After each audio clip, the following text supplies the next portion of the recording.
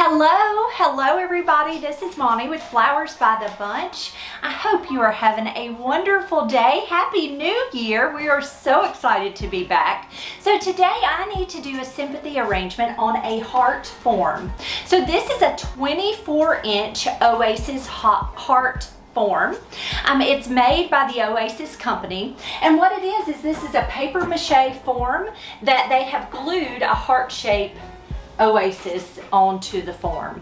Now we took this Oasis and we have soaked it in water, so it's really heavy.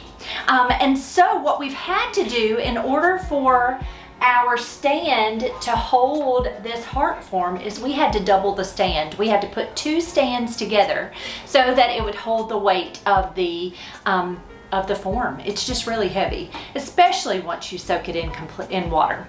We're going to start out by adding white mums all over the face of this heart. So I called the wholesaler and I ordered white mums, and these are, it's just a large white mum. So I'm going to take these mums and I am going to cut their stems to about an inch or an inch and a half. And then I'm going to press them right down into that floral foam. And it takes a little bit of time, but I'm going to individually press them all over the face of this foam. So you take each individual stem, cut it short,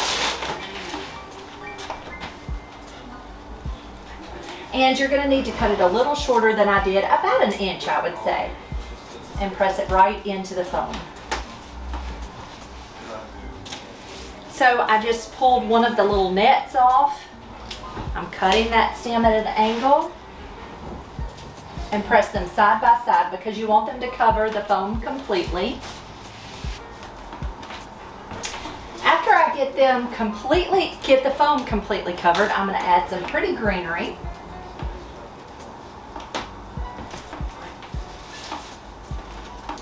But this just takes a little bit of time because you have to press them in individually.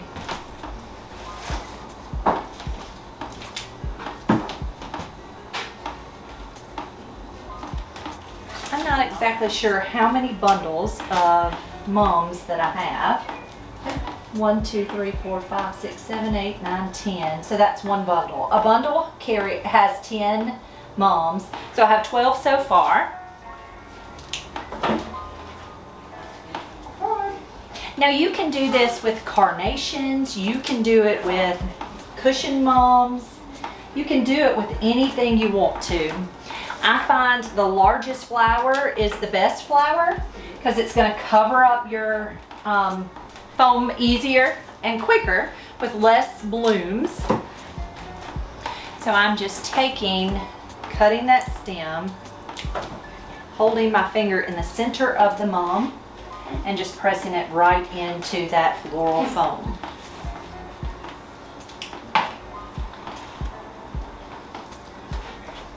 You have to be a little careful with mums. They will break. So you don't want to, you just want to be a little tender with them. Don't be too rough. Now to me, when doing this, mums are your best choice because they're the least expensive for as many stems as you need. Carnations run, I guess carnations and mums are probably neck and neck for the price. I think they're both, depending on the amount of stems that you get, they're both about $2 a stem, roughly, retail.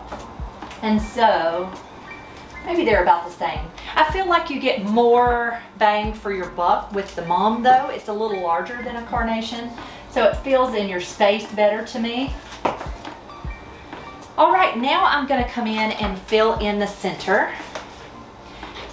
So when you go to fill in the center, I'm not going to do them quite as close as I did my mums around the perimeter, and I tell you why is I have a bundle of white cushion mums that I can come in and fill in my space. So you see a little hole here and there. I'm going to come in with some white cushion mums. I'm just afraid we're not going to have enough to go quite as close, so we'll fill in with more mums. But you just keep working.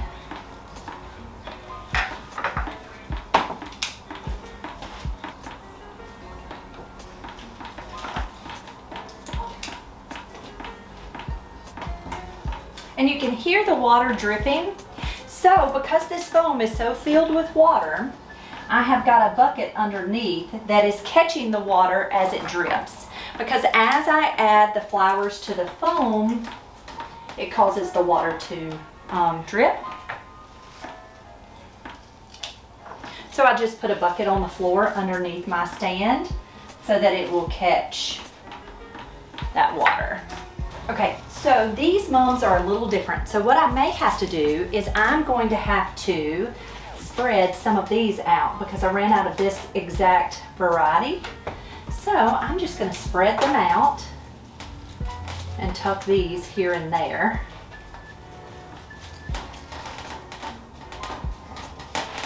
Just so that they all match. And they're all white, so it works out fine. The nice part about these spiders are it's just a different variety of mum. It's just a larger mum. And so they fill in space really well.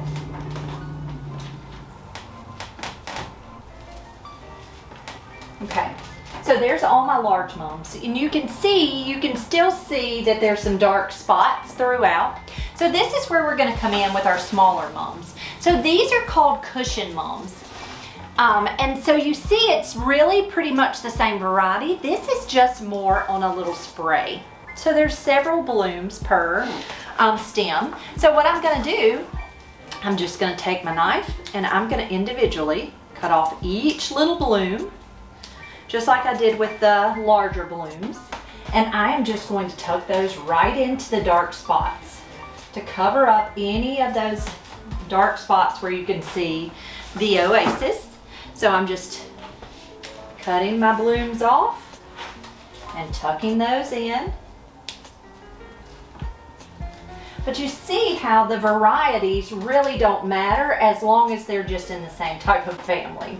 So they're all mums, and so it works out fine that they're different. They're all in the same color scheme.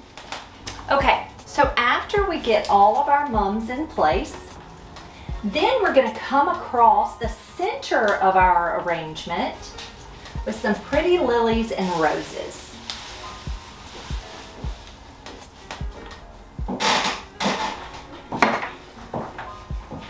Ouch. Okay, so I've just about got all my dark spots covered with my mums. So my next thing is we will come in with some roses and lilies, and I thought we would add a little bit of lavender stock.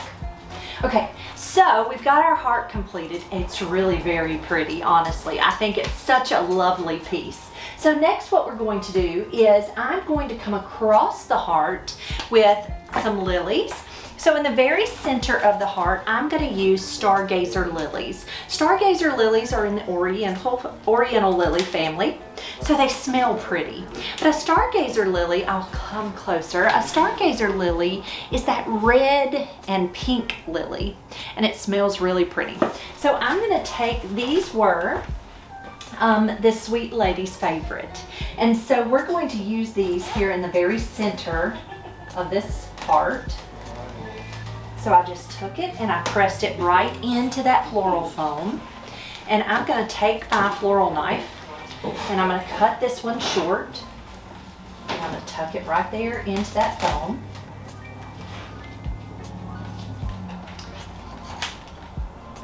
Now you want to be sure to remove any of the pollen that might be left in the lily, just so that it doesn't get on anyone's clothes. You know, that's not good. So I'm just arranging directly into this floral foam. So the oasis is just exactly like any oasis that you arrange in. it's just in the shape of a heart. So it works out just right. Okay, so there are our lilies. Next I'm going to come in with some lavender stock. So we're doing lavenders, pinks, and whites in this arrangement. So this stock is just a pretty lavender stock. Okay, so I'm going to do a couple stems there and 2 or 3 stems down here. So I'm just taking my flower and cutting it at an angle. So you can see how I'm coming across the center of this arrangement with my flowers. Okay, so there is the stock that we added to our arrangement. So you see how it's kind of pretty. It's almost a banner coming across the heart. Next we're going to come in with our pretty lavender roses. So I'm pulling off any of the petals that don't look pretty, and I am going to grab a few stems of florist wire.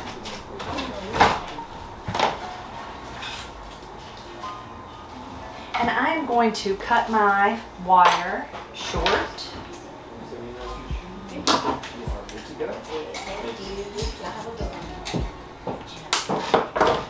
And I'm just taking my wire snips, and I am just cutting that wire into smaller pieces so that I can wire my roses. Now I personally like to wire roses, especially if I'm going to use it in floral foam, because it guarantees that that head is going to stand up. So it just helps to keep this little neck from getting limp. Sometimes they'll just dip their little heads. I'm going to take this florist wire and I'm putting it in that little swollen part underneath that rose. It's called a calyx.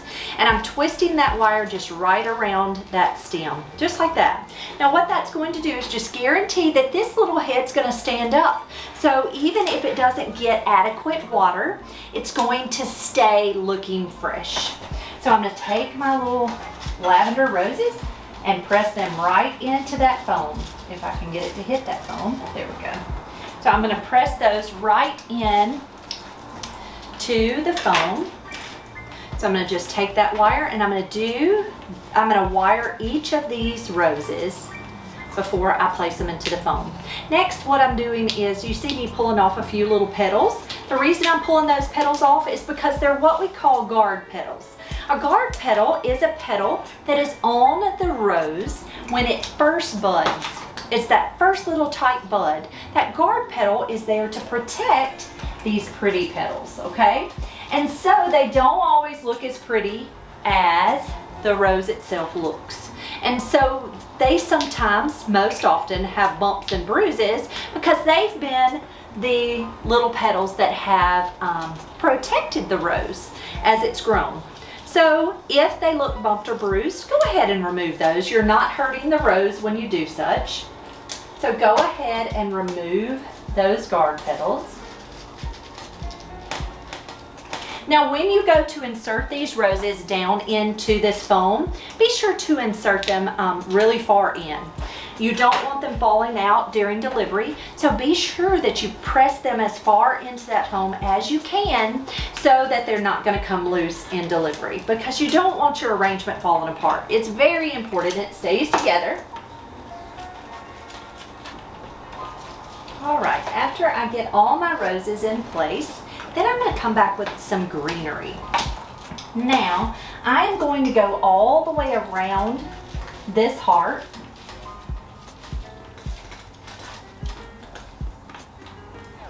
With some portocarpus. That's a hard word to say. It is called weeping portocarpus, and I can cut it into tiny pieces, and it's going to ring the entire arrangement in greenery.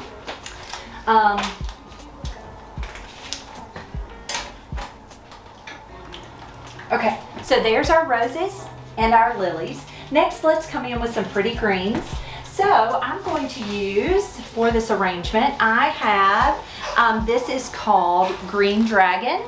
These are called aspidistra leaves. The long leaves are aspidistra. And then this is silver dollar eucalyptus. So I'm going to come in and fill in my space with a little bit of pretty greenery. I'm not sure about these leaves. Let's see. So this is a picture that our client picked out that he really liked. So the picture showed these pretty leaves. So I thought I would try to get as close to the picture as I could.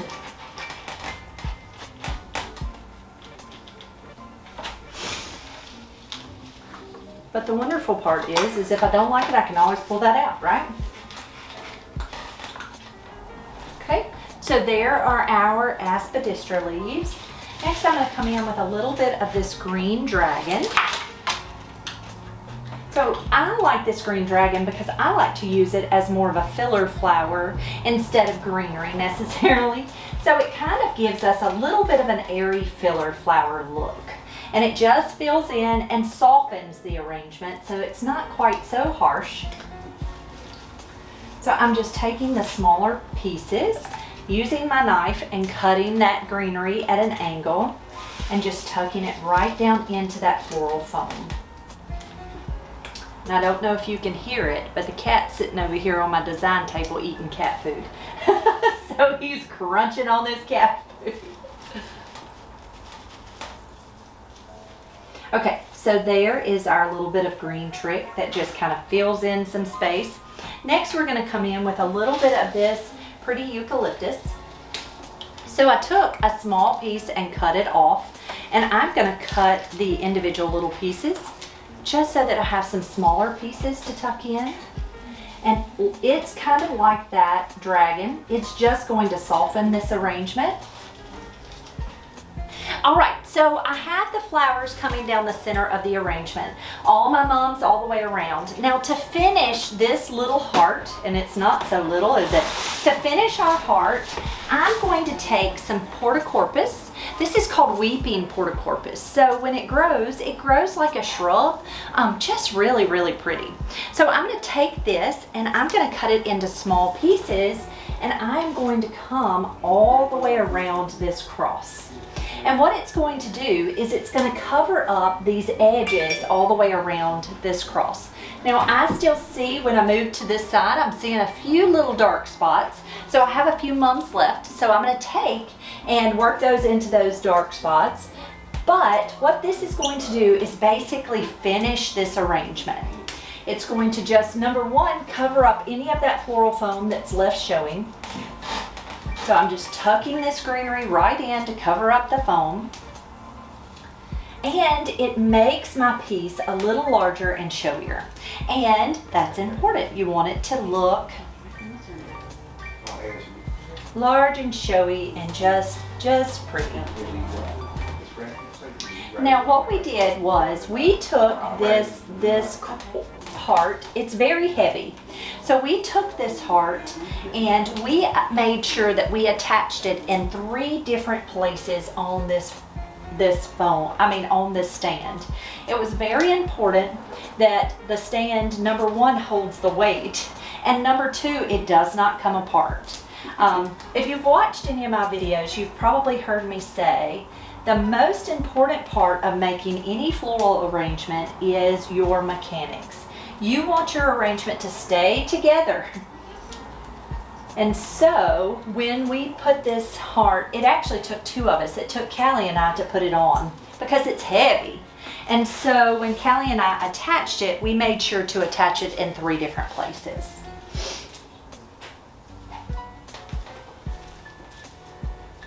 So this takes a little time. The only thing is that this arrangement's really not a hard arrangement to put together. It's just a little time consuming because you have to individually cut each little stem and tuck it in deep. So it just takes a little time, that's all.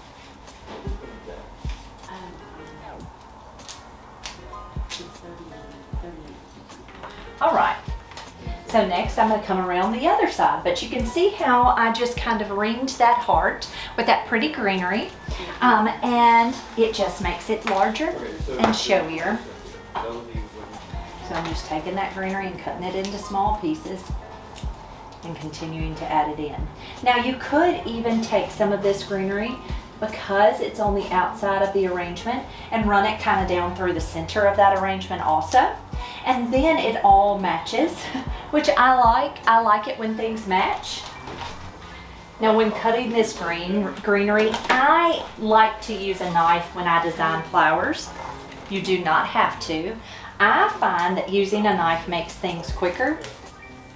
And it's just something that I've always done.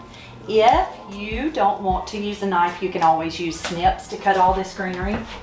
Now sometimes greenery has really woody stems, so it's a little hard to cut with a floral knife.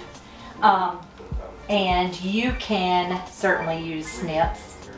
But if you as a designer ever want to get quicker at designing, a knife is the way to go. A floral knife is the way to go.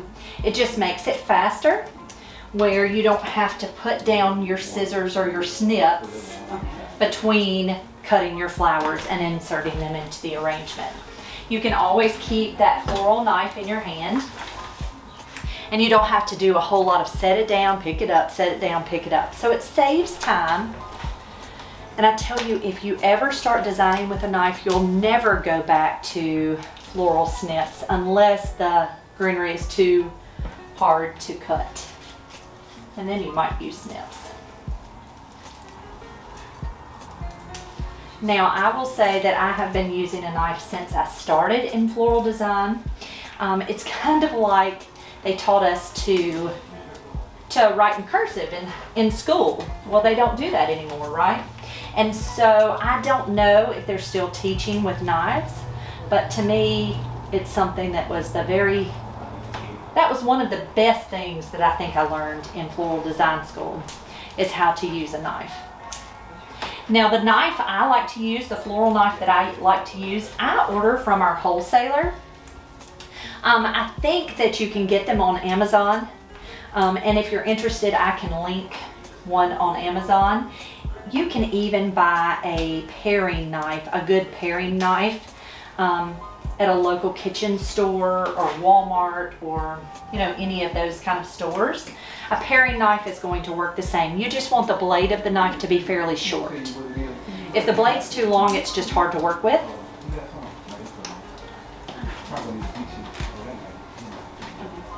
All right, so I've just about got my entire heart ringed out with the greenery. I am going to come down the center of this arrangement with some more portocorpus,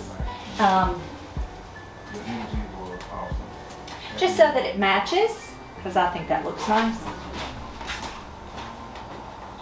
And I am going to step back and look and make sure that all of my area, I know there's a little dark spot over there that I'm seeing the oasis. So I'm going to make sure that I add any of the mums in one of these dark spots. So I'm going to take this portocorpus and I'm just going to kind of add just a little bit down the center. And there we have it. There is our solid heart standing spray. So the reason I'm calling it a solid heart is, you see, it's a solid heart. Now we do also carry, we don't have any in right now, but we do also carry the open hearts, which is really just a wreath in the shape of a heart.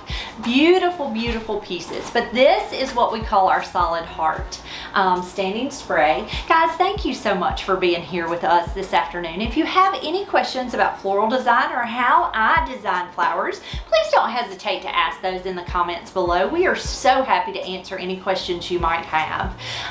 If you'll do us a favor and you will subscribe to our channel, we would love that. And if you hit that little bell, you will be sure to get any notifications about when we add a new video to our site. Guys, have a wonderful day and we'll see you real soon. Thank you.